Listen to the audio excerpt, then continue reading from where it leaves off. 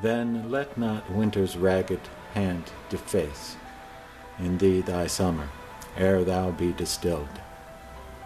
Make sweet some vial, treasure some place with beauty's treasure, ere it be self-killed. That use is not forbidden usury, which happies those that pay the willing loan. That's for thyself to breed another thee, or 10 times happier, be it 10 for 1. 10 times thyself were happier than thou art. If 10 of thine 10 times refigured thee, then what could death do if thou shouldst depart, leaving thee living in posterity? Be not self-willed, for thou art much too fair to be death's conquest, and make worms thine heir.